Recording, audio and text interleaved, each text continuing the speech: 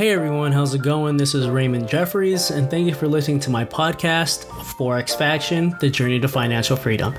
In this podcast, as it states in the title, it's going to be geared towards anyone who wants financial freedom and control of their own lives. In this podcast, I'm going to be going over what actions I am taking to hopefully provide value to others and give them ideas of how they can be working towards reaching this goal in their lives. This podcast will also delve deep into my love of trading and the journey a trader takes to become consistently profitable.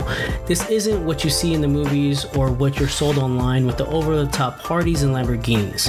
When it comes to trading, I will be going through my different day-to-day issues that arise to hopefully shed some light on an industry that sold fake dreams and show what it truly takes to become consistently profitable and the hard work that comes with it. I also want to break this narrative that this is some get-rich-quick scheme, because it very much isn't. Yo, what's up everyone? How's it going? This is Raymond Jeffries. Firstly, I just want to say thank you to all those new listeners out there. Thank you guys for taking time out of your day to listen to the show. And if you guys have listened to the show before, thank you guys for coming back and listening to the show. Hopefully this show is providing value to you guys and, just different ideas I'm having in regards to my trading journey to be helpful to you guys on yours as well. So in this particular episode, as you guys probably read in the title, I hope it wasn't too clickbaity, but this past week of trading has been very slow for me, so trading has been boring. I don't know if that is shedding some light onto some of you in regards to what live trading looks like, because believe me, it was something that I didn't really think about, or I didn't think was the case when I first started trading. But when you start trading live, trading is actually pretty boring because it should be boring. Okay, I take that back. It should be boring because when you start trading live, you kind of should have an idea of what your portfolio is. You have an idea of what you're looking at. You can do your analysis, and then once you do your analysis, I guess it depends on the time frame you're trading, but because I trade on the hourly, I can kind of do my analysis in the morning, and then I kind of have an idea of what the rest of the day is going to look like, or what's even in play in regards to what's in my portfolio or what I'm looking at. So, and if there's nothing tradable for me, like the market's consolidating, I have patterns on the radar and they just don't complete, and then it's a boring day. It's been like that for the past week. Actually, it's kind of strange. Once you go live, you notice you have weeks where I've had like 10 trades happen, 11 trades, and then a week where, like last week, I only had one trade, one carryover from the previous week, and just one trade all last week. And it's one of those things where they don't tell you that when you start trading live. You picture the movies. You picture you should be clicking on buttons. You should be analyzing the charts. I feel like you're missing something. I honestly don't feel like I'm missing anything, because I know my trade plan. I know what I'm supposed to be trading. I know the markets I'm supposed to be trading. I know my portfolio. I go through it in the morning. Like I said, I go through it at night.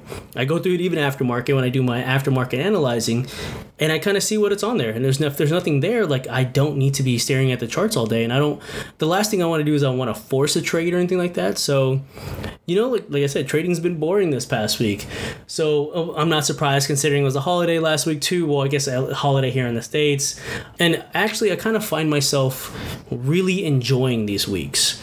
I know it sounds kind of weird. You're a trader. You should want to be in the market. Yeah, of course I want to be in the market, but I don't want to be in the market just to be in the market. There is no time to dollar correlation when it comes to trading. I think that's what people don't realize as well. Just because you spend more time staring at your charts and being in the markets, it doesn't mean you're going to be more profitable. If anything, that means you'll have more time to make more mistakes, and you end up like killing your profits. But these weeks have actually been, I found, to be the most enjoyable weeks for me, especially now that I'm live trading. And the reason for that is because I use these weeks to advance myself and not just trading in other ways possible. Like I said, I do back testing during these weeks, but I also have other interests as well. And it's okay to have other interests as a trader. It's okay to be focused on trading, but also be focused on other things as well you want to advance in, because it's one of those things where, we feel like, okay, this is our one thing. We have to be focused on it 24/7. And that, I would like to think I'm a little bit more faceted than that. That's not the right word I'm looking for, but you get the idea of what I'm talking talking about, more diverse than that. I hope that makes sense. There's other stuff I like to do, and these type of weeks are actually pretty awesome because it gives me time to really focus on those other things I'm working on, other advancements, the other self-development side of what I'm trying to get out of life. And it's, like I said, it's actually really enjoyable. So, I hope you guys are doing the same when you're having these slow weeks, working on something else, working on something to make yourself better. Because when you're just focused on trading, you kind of, you don't get tired of it, but when you're just staring at the charts, it's not helpful. And if you're not live right now, when you do go live, plan on having a hobby, because you are going to have a lot of free time on your hands, especially if you have a dedicated trading plan. You trade certain time frames during certain hours, you're going to have a lot of time on your hands. So, think about what you guys like to do, and then, kind of have an idea what you want to work on. So with this being said, it's like I said, I've been working on my self-development in and out of the market especially these past couple weeks. One thing that I've learned, especially during these times, especially when I started going live, because I demo traded for a little bit, I demo traded long enough to make sure I had the rhythms going. But now that I'm live and I'm actually in the market, living it with, that empty space to the right of the chart, it's different. It just is different because there's actual money involved, there's actual emotion involved, because there's money involved. But it's, like I said, it's instilled in me, trading in general has instilled to me, especially live trading, how important patience is. So now, me now compared to me when I was, younger me, I would say that's the biggest thing I have now that I'm actually really proud of myself. I have a massive amount of patience. And I think that's the problem we have with a lot of people nowadays, and not just trading, but people who want to be successful in anything. And I think that's the biggest difference between those who are successful and those who aren't, is the fact that people aren't as patient as they used to be, or people just aren't patient in general, especially with the world we live in now. We want what we want, and we want it now. And, it's understandable. We have before, when I was a kid, God, it makes me sound so old. When I was a kid, we didn't have the internet at our hands. Well, relatively, when I was a teenager, I guess we had it. But it's not like I could just pop in my phone and kind of figure something out. If I actually wanted to know something, I would have to look it up, use a book. God, I used to hate when people said that. When people used to be like, oh, how do you spell this? And they would just say, look it up. And I'm like, hey, they would say, look it up in a dictionary. And it's like, well, if I knew how to look it up in a dictionary, I would know kind of how to spell it. Yeah, sorry, that was a side note. It's kind of annoying. But, like I said, it's just a different world now. Now we all have our phones. We kind of get everything instantly. So it's really hard for people when it comes to kind of learning trading, because trading is a skill that you learn. It's something that takes time. It's not something that that you can learn after a weekend of looking at charts. It's something that takes time to craft and take time to work with your not with your personality in general, because when you're learning to trade, you're crafting a plan, you're learning an active skill. And I think the danger is that people feel like, okay, I can trade now as a newbie trader. All I got to do is learn one thing, learn a setup, then I can be a successful trader like all the other traders in the world. And that is honestly just not how it is. And what I want to tell people is, don't let social media fool you, because becoming a proficient trader is a skill, and it takes time. It takes two things. The two things I think that you need to be a successful trader. First of all, you need to have the right mindset, which is something I definitely did not have when I first started trading. You need to go into it with the right mindset, on the right expectations of what it takes to be a successful trader. And the second thing you need to have is you need to have patience, aka time. You need to give yourself time to learn the skill, because it's not something you learn, like I said, right away. It takes time to cultivate the skill. It takes time, it takes experience in the market. It takes just staring at a chart, looking at the ebbs and flows, making predictions day in and day out. I would say that's the one big thing that has improved a lot in my personal trading since I went live. Because, when you're trading, when you're back testing, it's a certain thing. You're kind of looking for a specific setup that you would take at a specific location. Now I feel like as I've grown in my trading, just being in the markets day after day, hour after hour, minute after minute, making predictions, I feel like I've gotten better at making my predictions. And that's just from time. That's from reps. That's from time in the market. I'm increasing my skill of making these predictions from time being in the market. And you don't get that just by learning a setup. Yeah, you can learn a setup, but does it help you predict where the market's going to go next? Or, does it help you identify different areas in the market where you would even want to take that setup? No, you just have a tool. You have a setup. And I think that's the problem now, is that people are so focused on reaching the goal. Yes, you want to have a overarching goal of why you're trading and what you're working towards.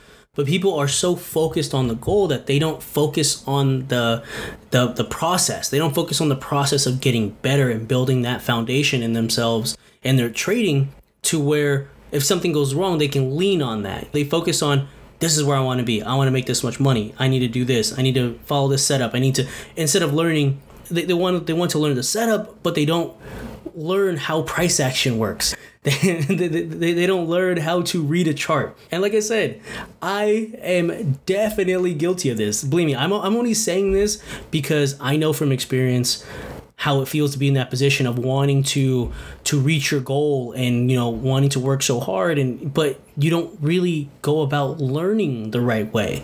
You think you're learning the right way, but instead you're just learning a setup, and that doesn't get you anywhere. And now that I look back and I think about this, I think about this all the time actually. I ask, what would be the thing I would tell my younger self? What would be the advice I would kind of instill in my younger self and helping him along his journey? And I think the thing I would tell myself is that the tactics, like the learning the setups, that's like a tool. That's only 20 to 25% of trading. When we're younger, we all think that's the holy grail. That's or at least when we first start trading, we think that's the holy grail. We think that's the thing that we need to know. But that's the thing we need to improve ourselves, to get better at trading. We need to know the next tip. We need to know the way to attack the market in regards to, what I need to know, the greatest setup that wins 90% of the time and is going to triple my money in like a few weeks. And what I would definitely tell myself is the biggest thing you need to practice on and learning is your psychology, because I think that is the majority of what trading is. It really is, because a setup is a setup. A setup is a setup, and without any context to that setup, here's an analogy I would give someone. Let me think this out. When I think of a setup, I think of a setup as a tool, and what I mean by that is a setup is a tool in a bigger machine. So think of yourself. Or okay, here's an example. I got a good example. Think of a plumber or a construction worker, right? If you were to hire a plumber or a construction worker, you could hire me, and I could have the same exact tools as this plumber or construction worker. We could have the same hammer. We could have the same, I don't know what the hell they use, plunger, who knows. But would you feel more comfortable hiring me or them? Of course, you would feel more comfortable hiring them. I would recommend not hiring me, because I would definitely, tear yourself up, and I would just ruin whatever you wanted me to fix.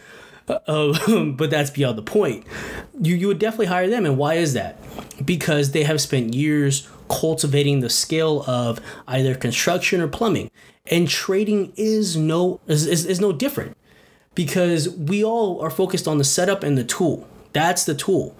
Yes, I can give the same tool to two different traders and they can use it completely different. And one can use it right and one can use it bad. And it's just a tool. It's not the tool, it's the actual person using the tool and implementing the tool in the market or in, plumbing or whatever, who is what you want to be, or who you're hiring in that instance. So what that means is you should focus on yourself and improving yourself and improving the actual skill of trading, as opposed to just the setup. And the skill is something that takes a long time to learn. I wouldn't say a long time, but it definitely takes time to learn, because it's the skill of reading price is not easy. It's funny, like I always tell people, trading is simple. but it's not easy.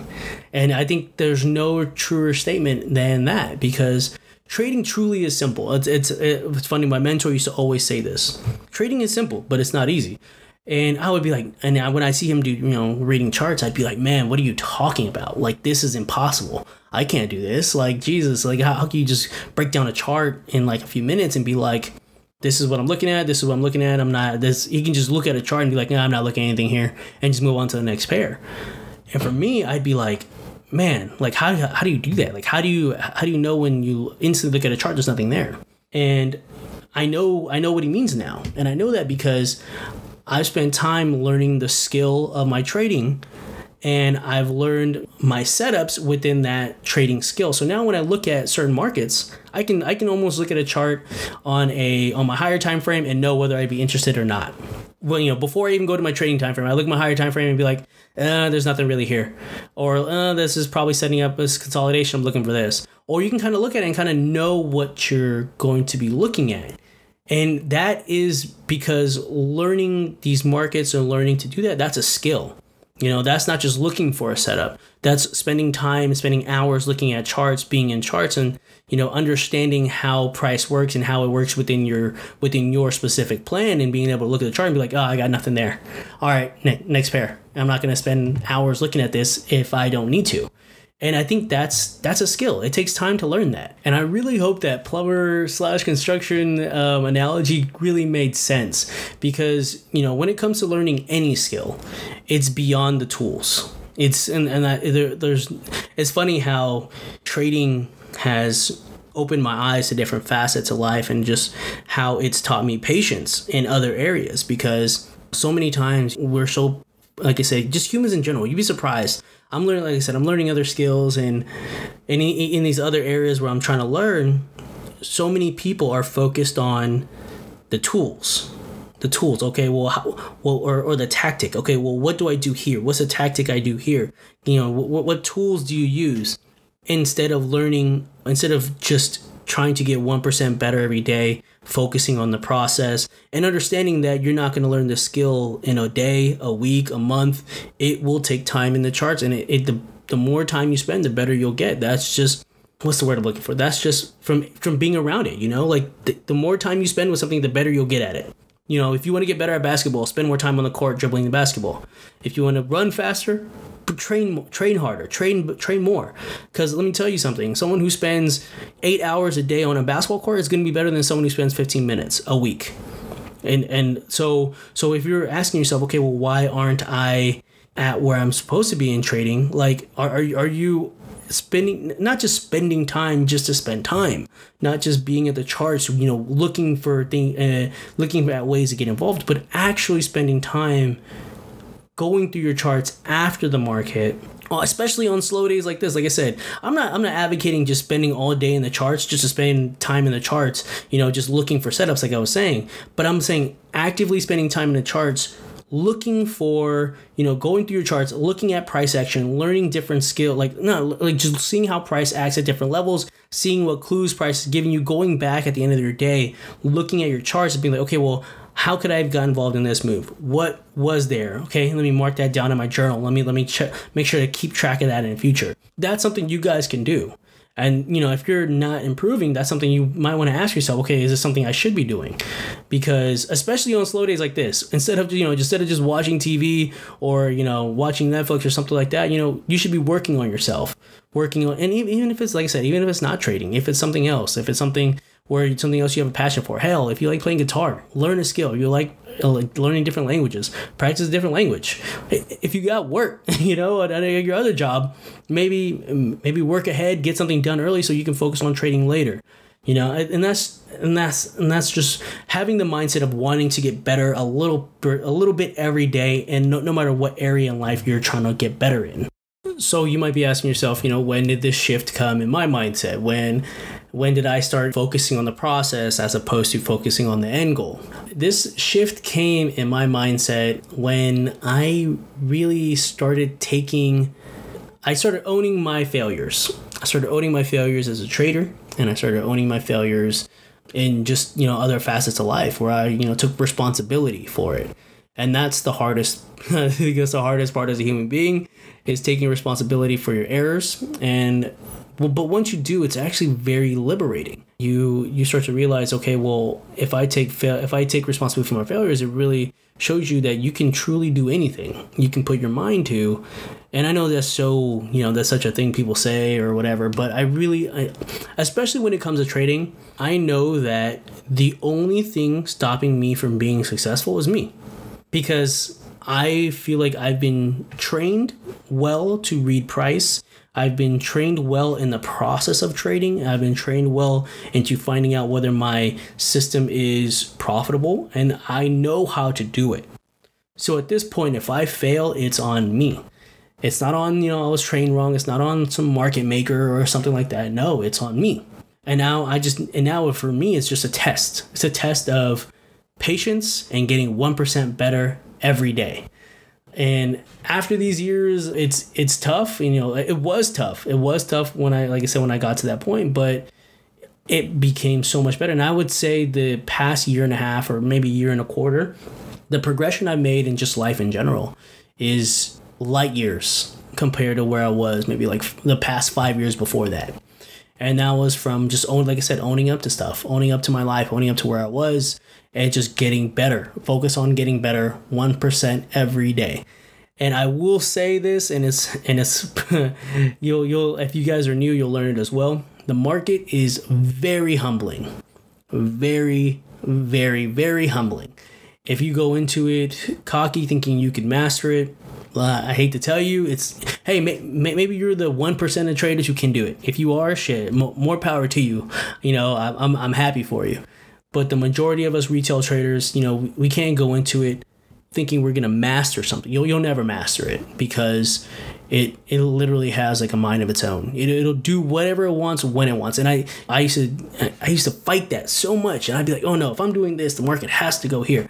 And then someone was like, the market can do whatever the hell it wants. You can't do nothing about it. And then once you realize that, you realize you can't control the market. You can't. I know it sounds so simple, but you can't. So when I enter a position, that's what helped me just be like, okay, well, I enter a position, I can't do anything beyond this point. So I just leave it alone. I don't even look at it, because I know the more I look at it, and that plays back to, having patience and faith in my plan, and, not just staring at the charts all day, every day. I just let it play out, because I know I have no power over it. I have power what I have power over. And what I don't, I let it be, because I can't do anything about it. And the market will humble you on this trading journey. Take it in stride. Take it in other areas of life when you're learning new skills, because I know I definitely have, and it's definitely helped me learn other skills in my life, and it's been very beneficial for me. Don't take it personal. The market doesn't hate you. The market hates everybody. Now, what I want you guys to do is I want you to ask yourself, what are you focusing on in your life that you're focusing on the tool? Whether it be trading, whether it be another skill you're trying to learn, like what in your life are you just so focused on the tool, you're not focusing on the process. You're not focused on getting that 1% better every day.